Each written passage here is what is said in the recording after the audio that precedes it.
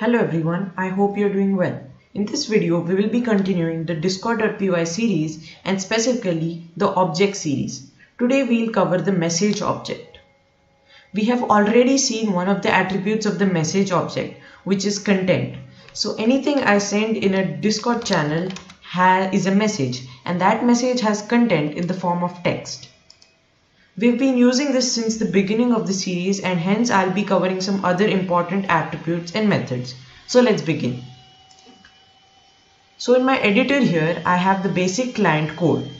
If you're not familiar with this, I would request you to check out the second video of the series, which is basic bot code. Also, I've already put in a trigger for initiating our command, which is send. And like all videos we do here on this channel, it is under the on message event. I have explained this a bit more in detail in the second video of the series. So let us start by covering one of the most used attributes of the object, that is the author. So message.author returns a member object, which was actually the topic of our previous video, and is extremely helpful to check for the user, their permissions, top roles, etc. So here I'm just going to create a basic send statement, and before that I will define my member is equal to message.author. So the author attribute. So my member will be a member object, and now I will do await message.channel.send, and here I will say hello there, your username is, and as I told you last time, we can just do member.name. So this my member.name. So if you're not understanding what .name is, so you should check out the previous video which was on the member object. So this is for the author attribute, and now let us move on to the next one, which is mentions. So now in Discord there are three types of mentions: user mentions, role mentions, and channel mentions. So let me just show you. A user mention is something like I'm mentioning the bot, that is a user. A role mention is something like the role 1 that we created last time. And another channel mention, which starts with a hashtag, is mentioning a channel, just like this. So while there is no specific attribute to return a user mention of a message, there are attributes specifically for the role and channel mentions. So to filter out the user mentions, I'll be using a for loop and filtering the mentions through it. So mentions, role mentions, and channel mentions attributes are all lists, so it's very easy to iterate through them. So here I will just say mentions list is equal to message.mentions. Alright, for m in mention list, if mention m in message.role mentions. So that will check if that is a mentioned role or not. So in a similar way, we also have channels.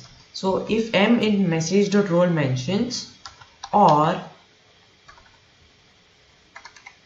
I will just take a new statement, then I will just do pass, and elif m in message.channel mentions, which is similarly all the channels that we mentioned in the message. Channel mentions, pass, and else I will append it to a new list. So that is user mentions dot append m. Alright, so I'll just define the user mentions variable to be a list.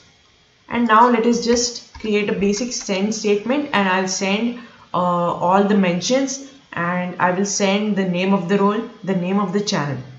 So in the next video or so, we will be covering channels, and after that we'll be covering the guild object. So for now I will just be using channel.name, which is a basic way to get the name of the channel. So now let me just make the send statement again. await message dot channel dot send, and let me put this in a doc string so I can have multiple lines in the same string. So here I can say mentions data.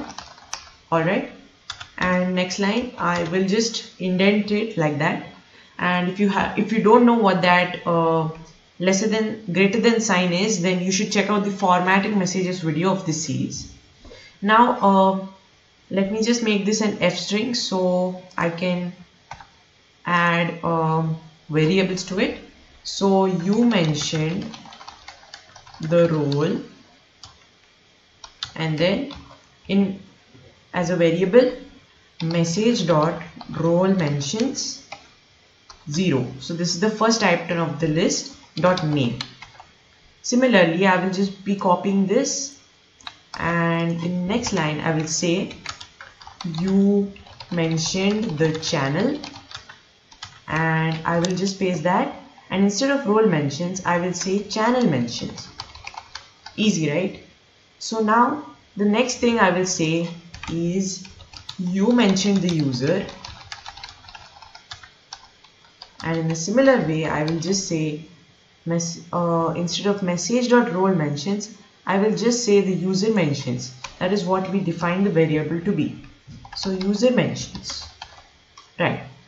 So before I move on to running this code, we have the last attribute. We have attachments. Attachments are nothing but files sent with the message. In our tutorial, I'll be using only images because they are the most sent ones.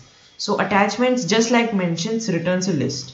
So let me just say my file is equal to message.attachments means 0. So this is the first item. So await my file.save hello.png. So let me just call it test.png for now, and now let me say await message.channel.send you also attached this, and in the next and the send attribute takes a parameter, send method takes a parameter file.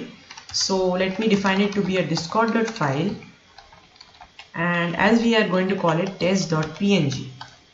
So now let us go to IDLE and run this code and see how it works out. Alright, so we have our code here, and let us just run it. I'll be combining all the things in a single command, but when you use this in your bots, be sure to separate or use it as needed.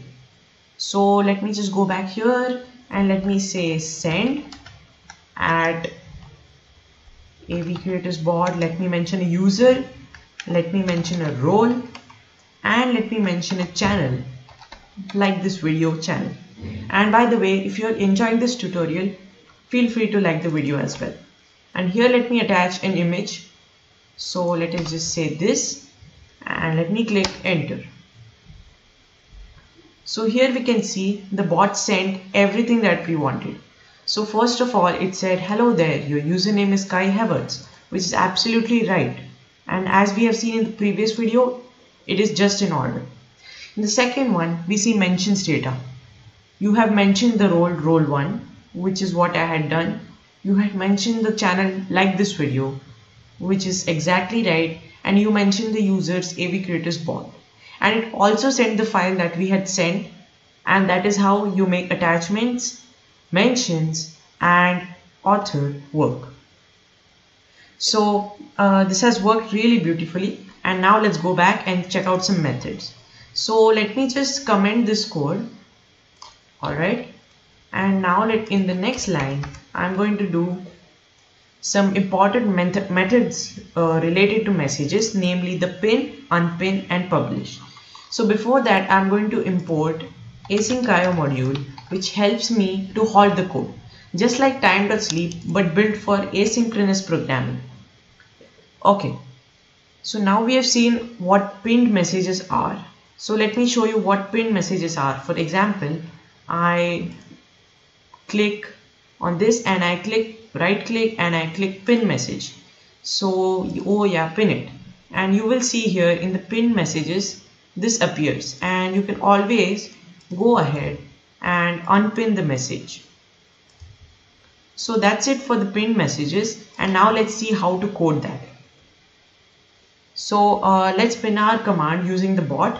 So let us just do await message.pin. It's as simple as that. And now let me just say await message.channel.send pin. Alright, and in a similar way we can do unpin, but before that I'm going to do await asyncio.sleep, which will halt the code for 15 seconds before doing the unpin command. So await message.unpin and await message.channel.send unpinned. Alright. So now coming to the final part of the video. But wait, I'll be running this code later on, so don't leave just yet. You should check out the publish method because it's really a cool one.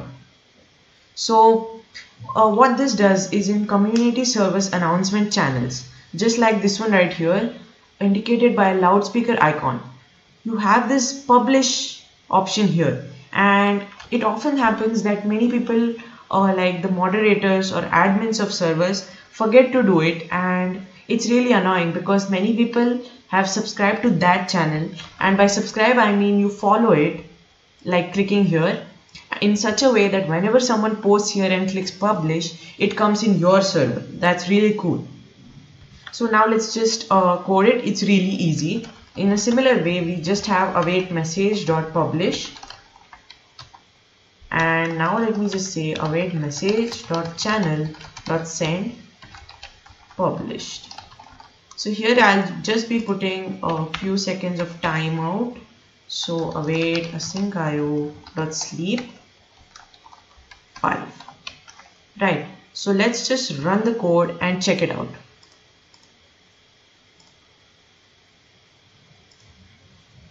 Alright, so let me run it, and let's go back to our Discord, and there we go.